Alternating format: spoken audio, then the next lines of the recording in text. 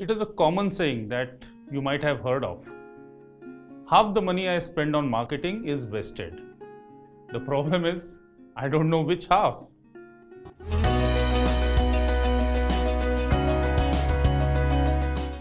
There are so many strategies one can use for marketing and lead generation.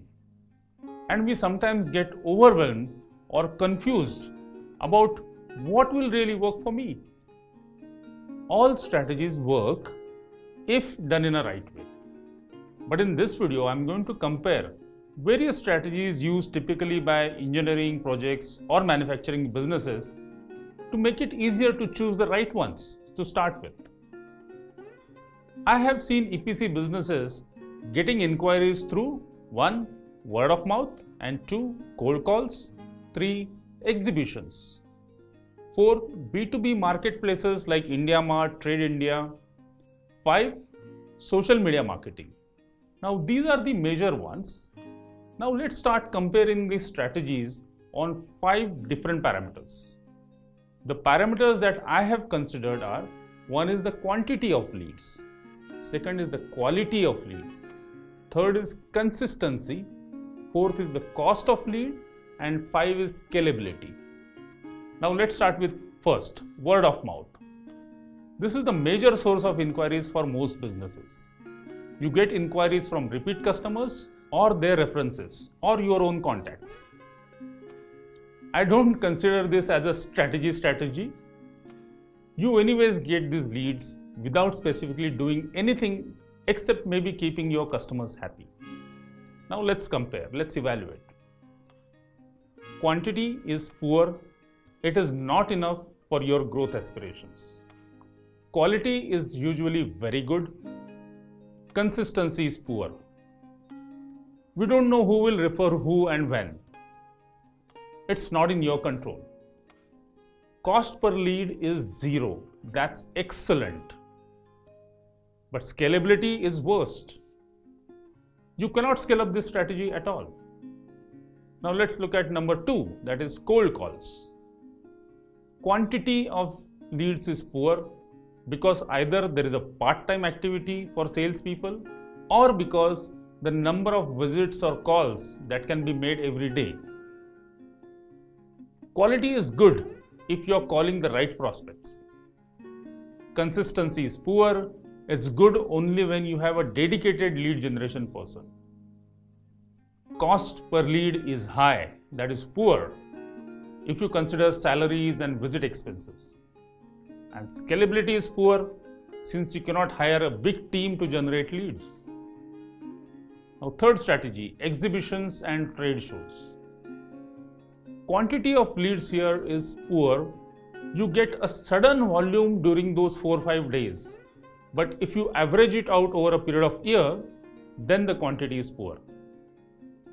Quality of leads is good because these are industry-focused exhibitions.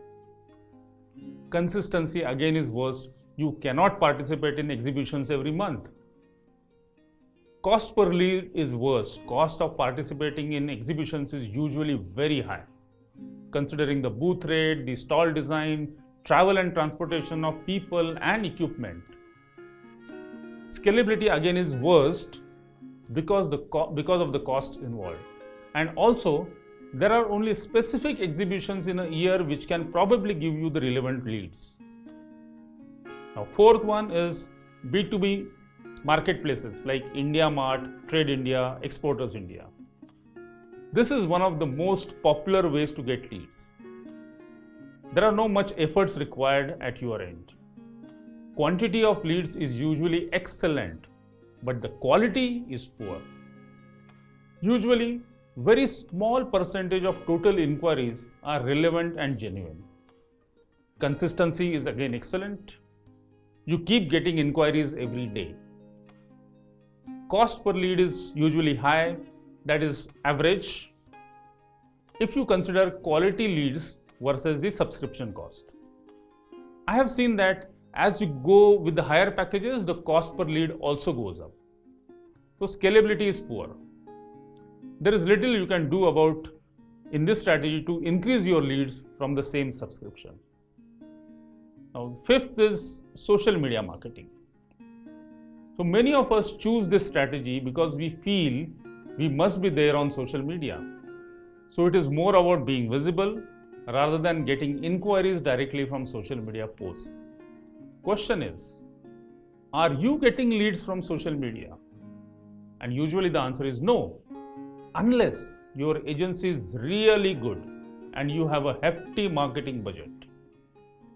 So quantity is worst, quality is poor, consistency is average, cost per lead is high, that is worst. Scalability is also poor because you have limited budgets and cost per lead is really high. In fact, I'll be sharing a separate video on social media marketing to discuss this strategy in little more details very soon. I would like you to share your experiences and thoughts on this comparison. And these are my observations. In your case, you may have different experiences. Your observations and other businesses may benefit because of your sharing. Now it is up to us to decide what makes more sense for you. Let me clarify again, I am not against any of the strategy. Any strategy that gives us inquiries is good. You can continue with the ones which are productive. Also, eventually you may want to explore all these strategies to scale up. That is once you have built the marketing budgets and you can adopt everything.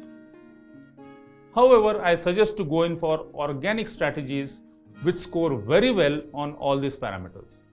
For B2B engineering businesses, I strongly recommend to go with email marketing and LinkedIn to start with. I am personally very confident about these two strategies because I have worked a lot on them. I have used it for our own business and also implemented the same with my clients, and they work very well. If I have to audit these two strategies, that is LinkedIn and email marketing, on the same parameters, I would say quantity is excellent once these strategies are really established properly. Quality is excellent because you are choosing your audience. Consistency is excellent because you can run the email campaigns and LinkedIn posts on a weekly or a daily basis. Cost per lead is really low, very low, excellent because both are almost free. And scalability is excellent again because you can add database and intensity and the strategy starts giving you more leads.